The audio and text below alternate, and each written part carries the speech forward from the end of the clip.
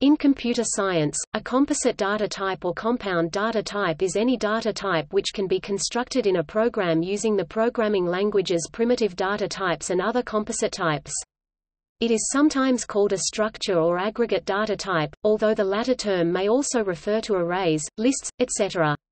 The act of constructing a composite type is known as composition.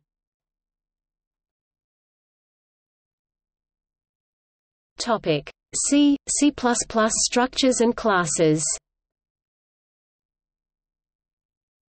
A struct is C's and C++'s notion of a composite type, a data type that composes a fixed set of labeled fields or members.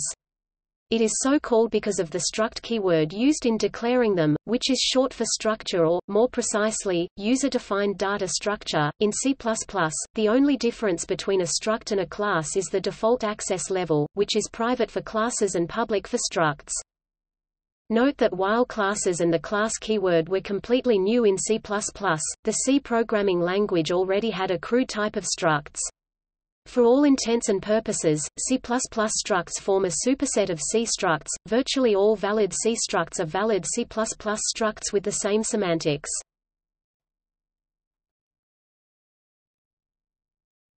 Topic: Declaration.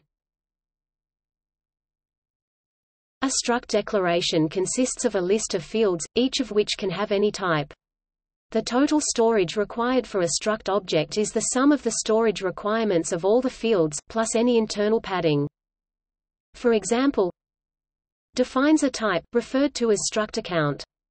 To create a new variable of this type, we can write struct account myaccount, which has an integer component, accessed by myaccount.account_number, and a floating point component, accessed by myaccount.balance, as well as the first_name and last_name components.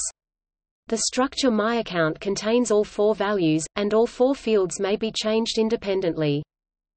Since writing struct account repeatedly in code becomes cumbersome, it is not unusual to see a typedef statement in C code to provide a more convenient synonym for the struct. For example, in C++ code, the typedef is not needed because types defined using struct are already part of the regular namespace, so the type can be referred to as either struct account or simply account. As another example, a three-dimensional vector composite type that uses the floating point data type could be created with a variable named velocity with a vector composite type would be declared as vector velocity. Members of the velocity would be accessed using a dot notation.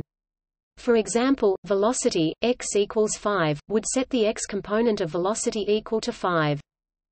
Likewise, a color structure could be created using. In 3D graphics, you usually must keep track of both the position and color of each vertex. One way to do this would be to create a vertex composite type, using the previously created vector and color composite types. Topic: Instantiation. Create a variable of type struct vertex using the same format as before, vertex v. Topic: Member access. Assign values to the components of v like so. Topic: Primitive subtype. The primary use of struct is for the construction of complex datatypes, but sometimes it is used to create primitive structural subtyping. For example, since standard C requires that if two structs have the same initial fields, those fields will be represented in the same way, the code will work correctly.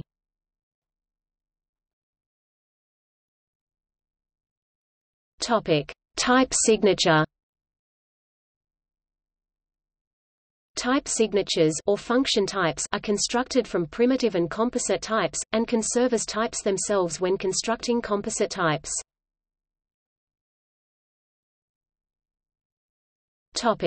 See also: Object composition, Struct C programming language.